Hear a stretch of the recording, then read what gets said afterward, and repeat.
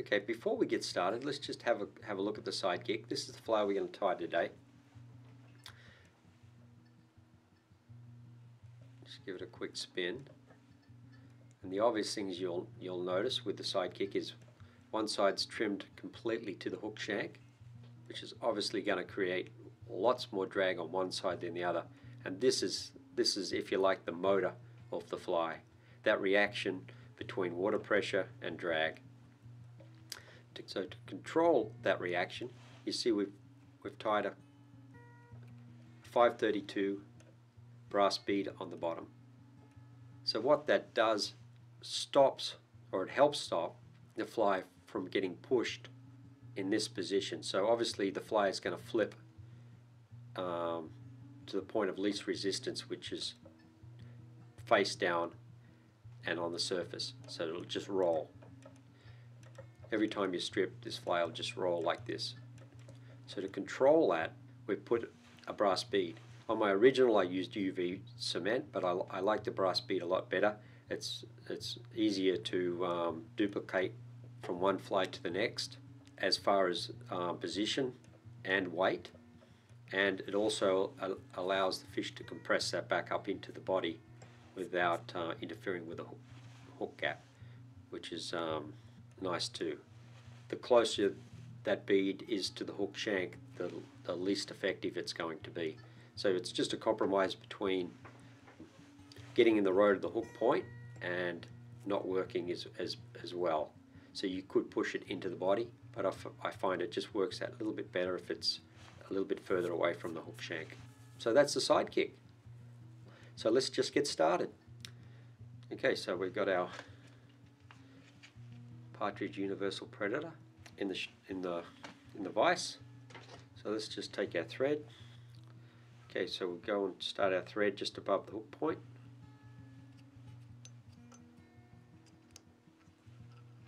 And wind back to the barb. Just going to put a little bit of a layer of thread down and wind back to the point. Grab some white bucktail. I'm going to say about 1/3 of a pencil. You usually start off with a little bit more than you need, and then we just pinch the end tips and just remove all the short fibers. I like to give the hair a little bit of a turn, and then just do it again. Get rid of a couple more. If there's any rogue fibers there that are sticking out, we'll just get rid of those too. And our wing is going to be about twice the hook shank, which is about there. So just offer it up onto your hook and just trim the butt ends to suit.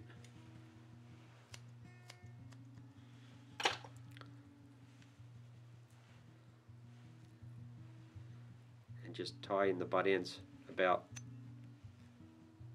level with the hook point. Work our way back. Nice tight turns. When we get just before the barb, let's just throw a couple of lighter turns just to control that bucktail, stop it from flaring out, and then work our way back. Just want a little bit of a taper there. Don't venture too past the hook point at this stage.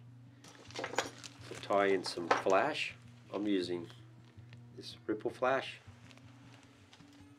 Let's just put that under the thread. Sit it on top of the shank. Lock it in with a couple of turns and then fold the tag ends over to lock it in. Then come back to your point. We can trim this flash just a little bit longer than the tips. Grab your overwing. We're going to use some chartreuse. Grab another clump about the same thickness. Again, we're just going to go through the same motions there, just removing all the short fibers.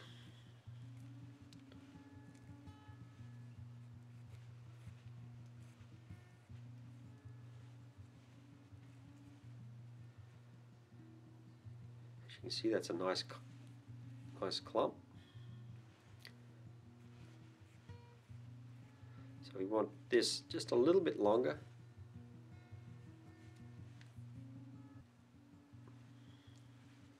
And just cut the butt ends off.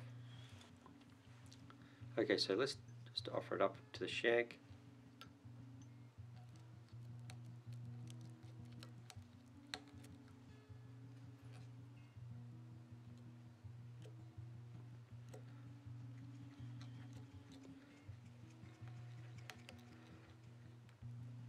Just get it nice and tight, and as we work back towards the hook bend, let's pull the bucktail up to stop it from going and wrapping around to the underwing.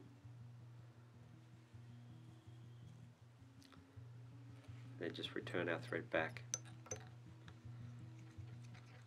So let's make a nice slight taper there. So we've got a little bit of a ramp. Then we're going to take our thread about so it's level with the hook point. At this stage, let's put some head cement on. Let it soak right into the bucktail.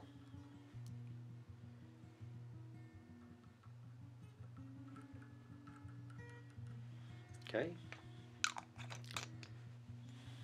So let's take some deer hair for the collar. I'm just using the body. This is a Primo strip body hair. Just use this for the collar. You can use belly hair if you want. Now we need a nice good clump. Just grab it by the tips. Let's just go ahead and comb all the under fur out of that. And just the loose fibres. Let's throw it in our stacker. Give it a good bash.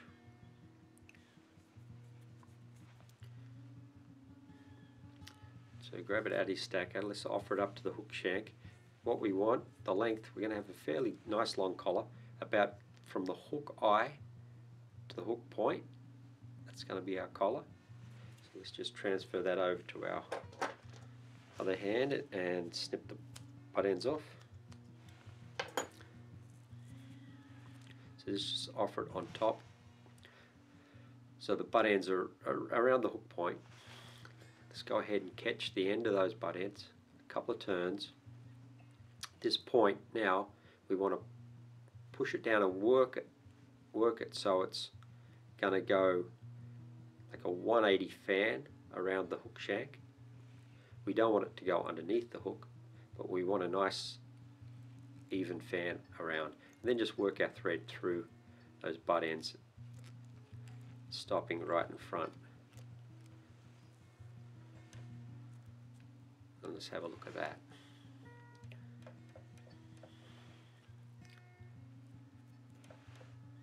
So that's pretty much what you want there. Just a 180 fan.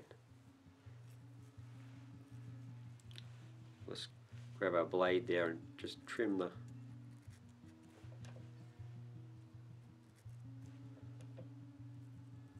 butt ends there so it doesn't get in the road of our body. Just like so. And let's go ahead and soak that with some head cement.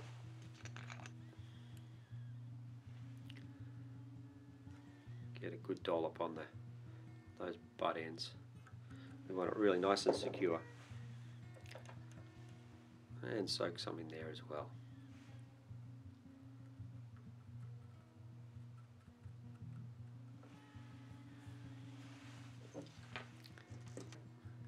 Okay, so now just invert your hook up. So your hook point up. And we're going to put a clump of bleached deer hair on the bottom.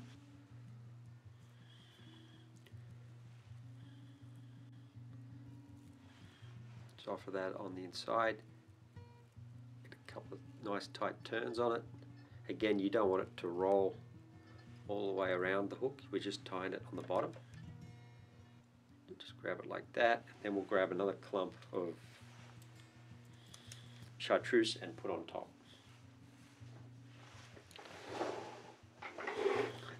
That just gives you a little bit of a white belly. I mean, that's the real joy of deer hair. You can be really creative in the colors. I'm going to keep it pretty simple. If you need any tips, there's a lot of content on YouTube about spinning deer hair and such. I'm not a grand master at spinning by any means.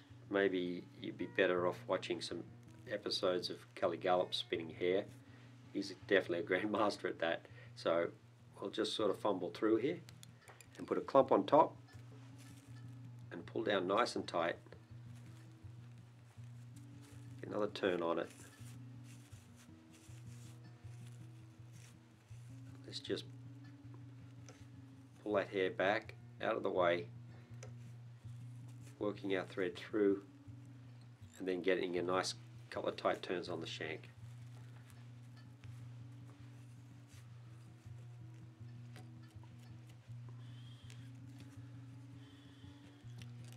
Let's go ahead and put some head cement on the bare hook, just in front of the hair there, so it soaks right into where it needs to get.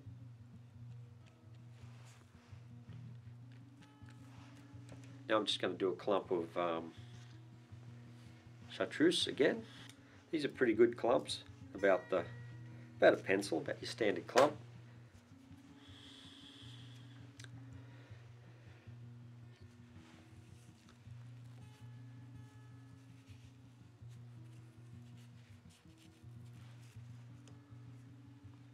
So let's just get a wrap, make sure we don't get the underneath. So just pushing that down, a couple of good turns, get our thread out of the clump, push back.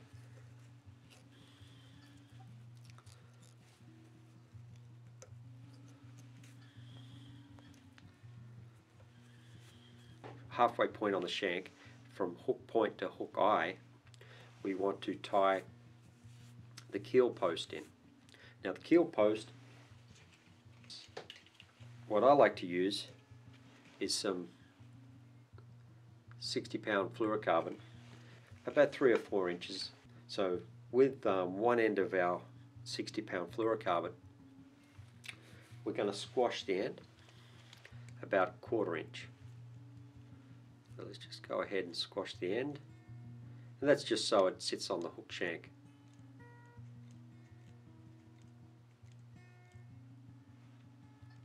Just squash it and then grab your pliers about 1/4 inch in, and then just kind of make a 90-degree bend on it so it comes off the shank like so. Just offer it up. If you've got too much, just grab some sturdy scissors and cut it a bit off the end if you need to.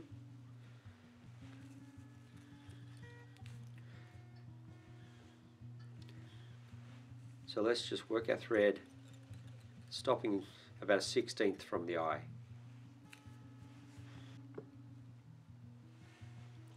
Okay, so let's turn our fly so it's hook point up.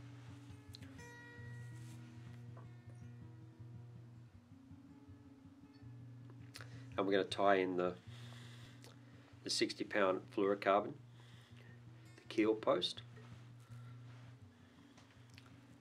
Let's just get a couple of wraps on the tip of that mono, making sure that it's going to come off in line with the hook point, and just wind that back with nice tight turns.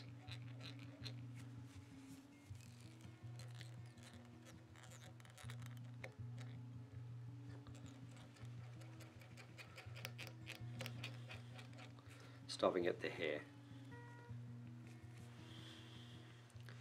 Just bend that on itself give it a bit of a push down. Okay, let's put some head cement on those threads.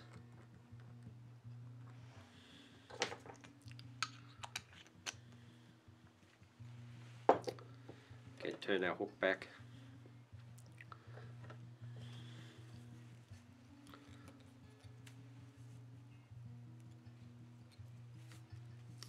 And grab another clump of deer hair and continue spinning it.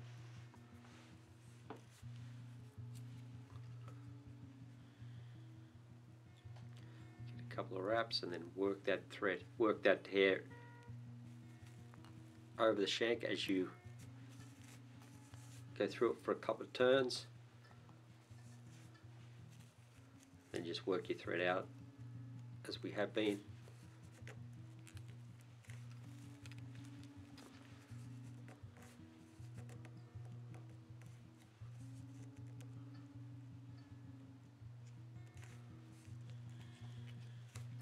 Then let's put another clump of. So now it's just a matter of spinning hair until we hit the hook eye.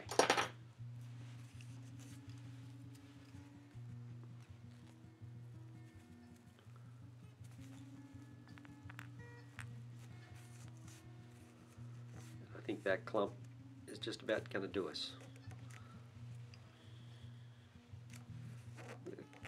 Just pull the hair out of the way. Get a few turns of thread.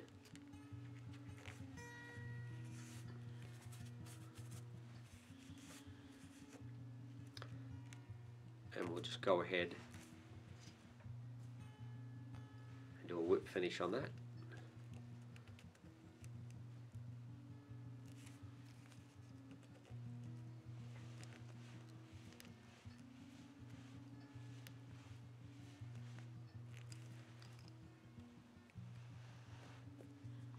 Okay, so there's all the tying done.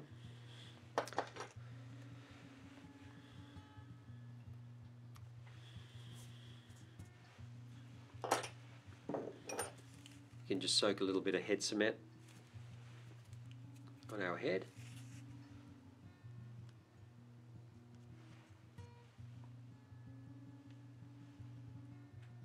Good dollop there, let it soak right in. At this stage, we've just got a big clump of deer hair. It's even all the way around. So our first cut, usually I do it on my side, but just so you get a better look at the flat side, I'll do it on the camera side. So our first cut is going to be parallel with the hook bend, and it's just going to cut off the top, and we're going to cut down just short of the hook shank. Just be careful when you get to the back of the fly. You don't want to cut into the collar.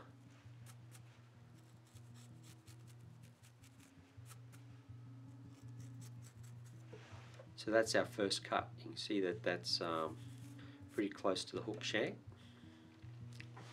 Our next cut, you can either do the bottom or the top. Let's go with the bottom. With the bottom, you just got to make sure that you pull your keel post out of the way. And basically, the head's just a bullet shape. So the bottom is just going to be a nice, just tapered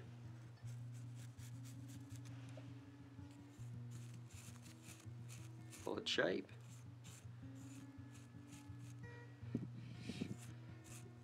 You don't have to get it perfect at this stage. Let's just go get a general shape, again with the top.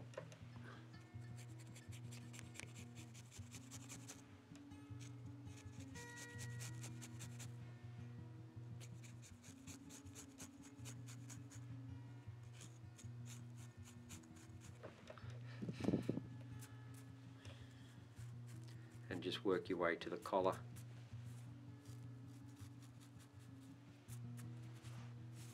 Like so. You can see it's not packed super tight, it seems to work a little better like that. Okay, so when you get a general shape that you're happy with, let's just get rid of those, a few more of those hairs on the bottom.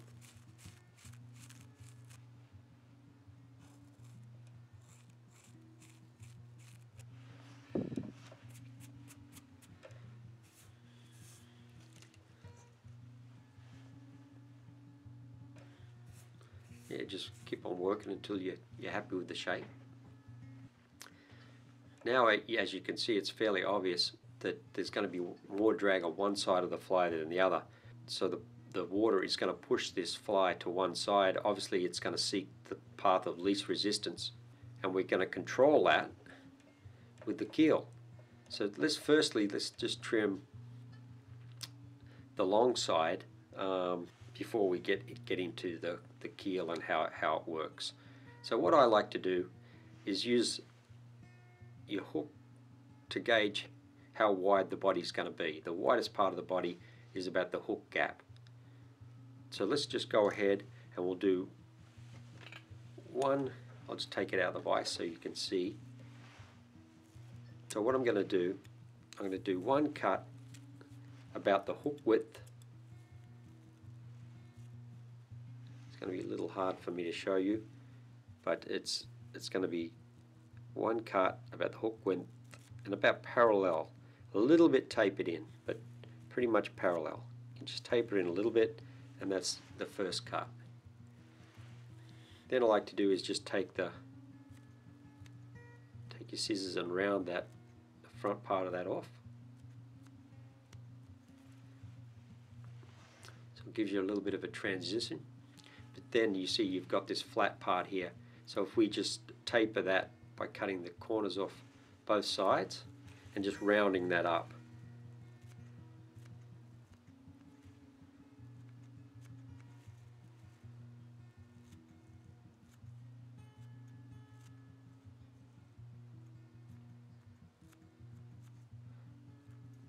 It's the best part of the deer hair, isn't it? Trimming it is so much fun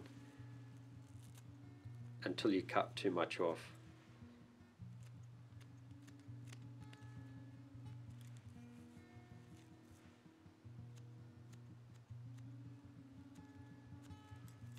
So just play around with that. Let's see what we've got here.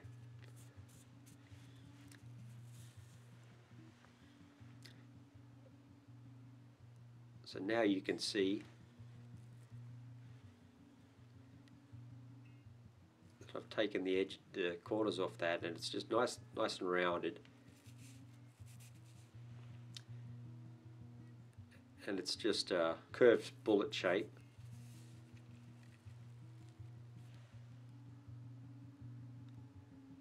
And that's what you're shooting for.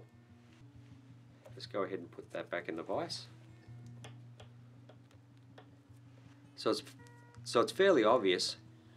You got one side with a lot more drag than the other side, and that's how the sidekick gets his movement. He's going to seek the path of least resistance, which is going to push him to one side. So on my original sidekick, I used UV epoxy. So instead of using the UV epoxy, I'm now using brass beads, and on this one we're using a 532. So all we do is we just thread our 532 brass bead on our fluorocarbon keel post, and we're going to grab a nice sturdy pair of scissors and we're going to cut it about 1/4 inch past the bead, just like that. Now we just take a lighter and we burn the end so it balls up. I'll just have to turn it on its side. It's hard to actually show you guys. I might be able to do it this way.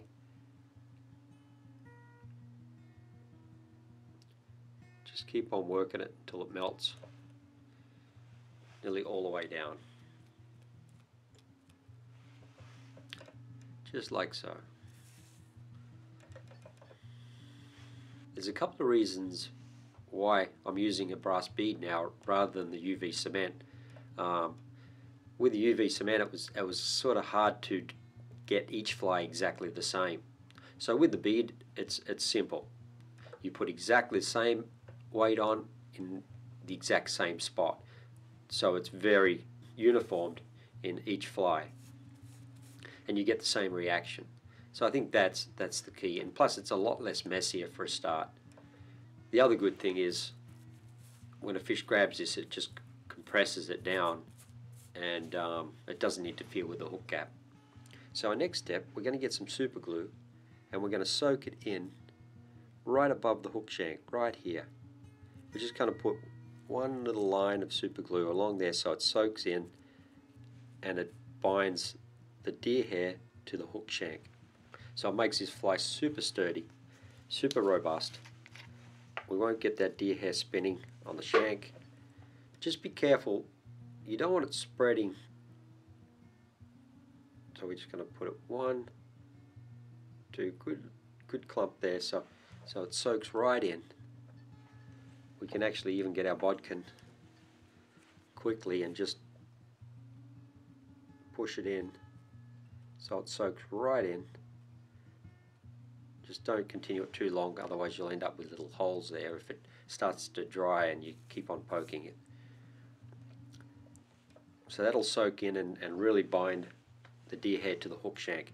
So next step is to put an eye on, and I only put one eye. I just put an eye on the flat side so it doesn't interfere with the water flow. I'm using a 3D size is 5/16. So we just put a nice dollop of goop on, and then just place our eye on top and then just push it down.